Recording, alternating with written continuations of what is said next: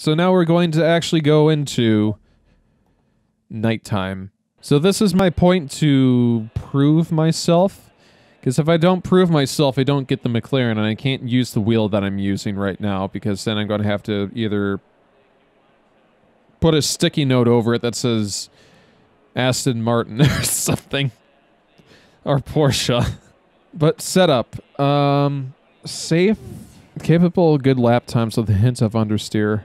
Or aggressive. I'm going to roll the dice on aggressive. Because I've explored the track, I know how it works. I know where the braking points are, loosely in the dry.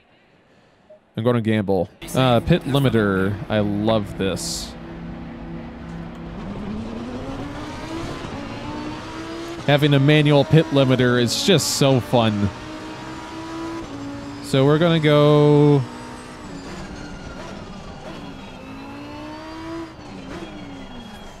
We weren't at the same speed that we were previously, so yeah, I don't think I needed to brake at 175. But we don't have warm tires, and yeah. So here we go, turn 3. I know what we're looking for, about 175 to 150 in there. It's going to be coming up. That's 200. No, that's 200, and that's 150. I'm surprised that they don't have any light sources whatsoever in this track, because this is just terrifyingly dark. You would just imagine that you're going to find a deer coming around the next corner, but, you know, I'd imagine that the track fences have something to negate that. Oh, that was a little bit late. Saved it. I'm glad I went for the aggressive setup. These tires feel stickier. They feel like I've got a lot more grip. It feels like that I can do things that I wasn't supposed to earlier. We're going to go a little bit after the bridge. Locked up the brakes a little bit because tires went a little bit light.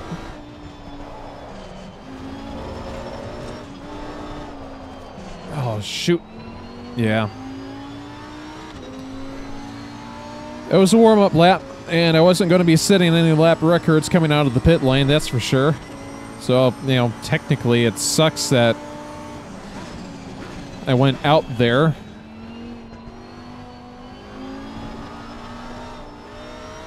But at the same time, too, it's not the end of the world. This just feels faster. It's amazing what the setup feels like a different setup. I'm going to start trying to go for these lap times. Right here.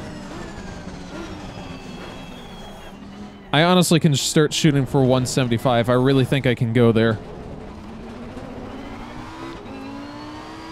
Oh. I honestly don't know how I'm comparing against the other drivers right now, but just... It could be the fact that I'm night driving, that I'm coming up on stuff what seems like to be faster. 150. Nice. Nice, nice, nice. Didn't need to really hit that curb there. I'll probably have to adjust my entrance next time around. That was good. That was a good one. Again, that's the problem, not knowing exactly where my braking point is on there, but that was probably the best turn 7 I've done maybe ever. I thought that was at the 50. I don't know, this seems late now that I think about it. We're breaking out the bridge. And we're letting off the brakes so we're not locking up going into turn 8.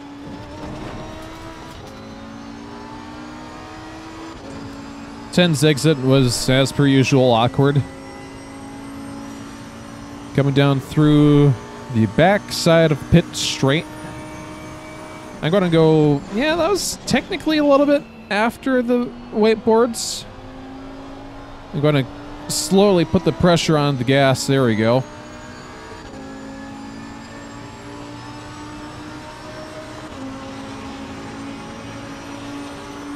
$201. Not bad. but I do have improvement to make, that's for sure. Where's 200? 200. Call it 150. Let's see where that puts us. Apparently, track limits is where 150 puts us. That is good to know. So it's 100% got to be before 150.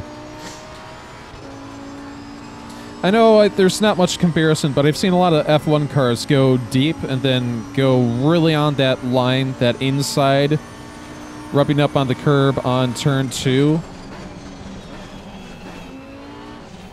Which seems weird to me because it seems like you would want to brake early coming into turn 1 so you can get a wider turn 2 so you have a faster exit. But it just seems like that it might be just a little bit too awkward. I don't know. There could be a little bit of physics involved with inertia that you're trying to slow down harder going into turn 1 and the inertia is just keep pushing you, so technically maybe the ideal line is to rub up on the outside of turn 1 and technically inside of turn 2. I don't know. I'll find out.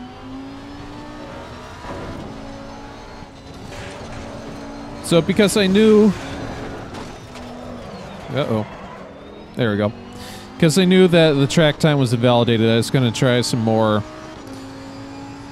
outrageous driving styles, driving lines, just to see where to put me time-wise.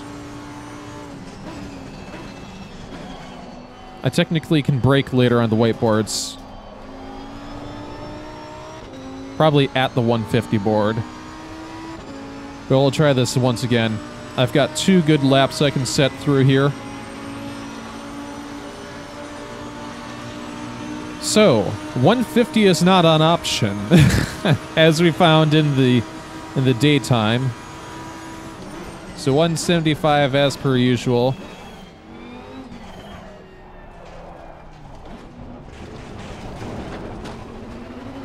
I was riding the inside of that curb. That really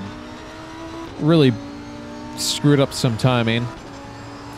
Well, that's not the end of the world, because I definitely have rode up on the curbs like that before and was able to save it.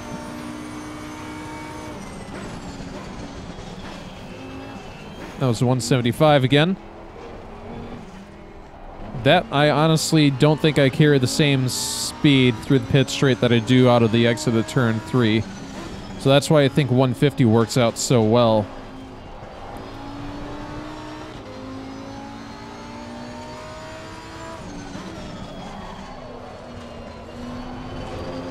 Yeah, I think 50 is the spot where you want to brake on that one.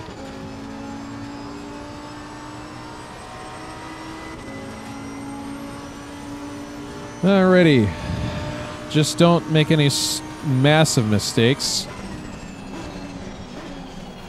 As he says, going wide, braking late, coming out of that. Oh, well. I knew it wasn't going to be a fast time anyway, so I know for a fact the bridge is the last spot you want to be braking. Nothing past it. So this one isn't going to be necessarily true to form, true to life, because I don't think I had the same speed coming out of turn 10. Well, I know I wasn't, because it was coming out of the gravel pit out of turn 10. We've got one last good one.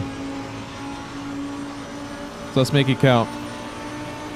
I definitely shifted up into 6th gear a little bit early, so I feel like that I lost out on some time. That was 175. That's good. Ooh. That's what I'm talking about. Yes. I'm only one... Oh. I'm only 15 tenths down.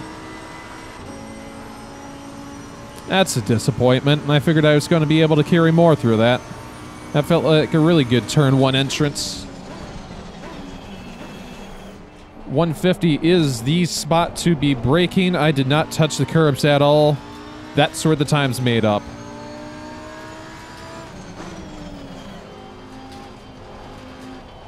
There we are.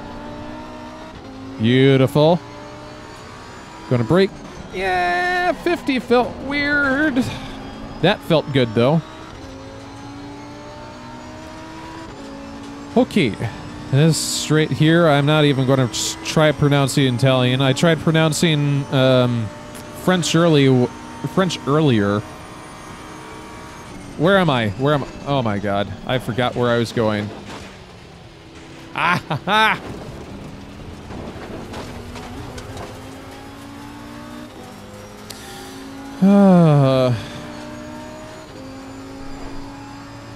That's what happens when you try commentating and you go off on a tangent. I know there are 2 bridges on that straightaway.